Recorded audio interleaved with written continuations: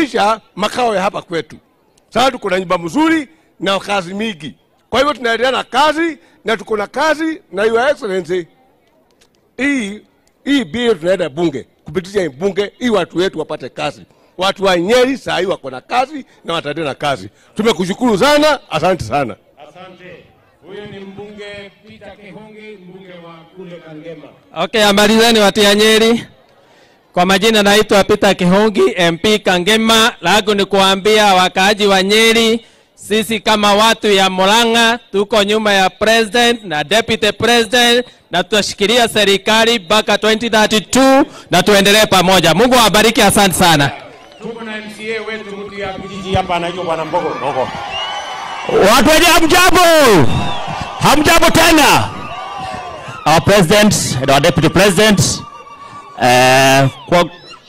kwangu ni kushukuru Bwana Your Excellency William Samoei Ruto kwa sababu ya kufikia watu walowale na Nyeri town. Si ndio mzuri? Sasa watu wetu, youth yetu tuko na ajira, si ndio? Na vile tulisema every week group moja inakuja ingine inaenda, si ndio? So kila mtu atakuwa nafasi yake ya kufanya hii kazi, si ndio? Na our president kuna barabara ya Kagemi Kagayo na Keng'ong'o Estate. Huyo contractor aliabandon. Ukituangalia barabara tutashukuru sana your president. Si ndio? Asante sana watu wa Nyeri, asante. Nimesikia mambo yako na ninapanga hiyo kazi. Tuko hapa na Kanini Kega. Ando ayere gaide mwega.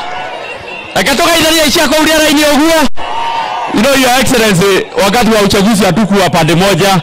Mimi nilikuwa najaribu kupeleka baba juu kwa mlima tukiwa na Gojiri hapa, lakini ile kuanguka tulianguka na Gojiri hujaiona.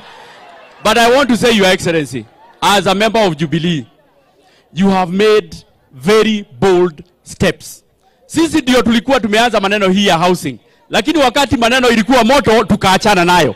But for you, you have made very bold decisions because you know at the end of the day, it might not be very popular at the moment, but 2 or 3 years to come, Kenyans will look back and see that the vision that you have. Kwa hivyo Your Excellency tunakushikilia na tutasimama na wewe. In 2027, I want to assure Your Excellency, mimi Kanini Kega nitakuwa msali wa mbele kukushikilia ili tuelekeze Kenya mbele. Asante sana na Mungu akubariki.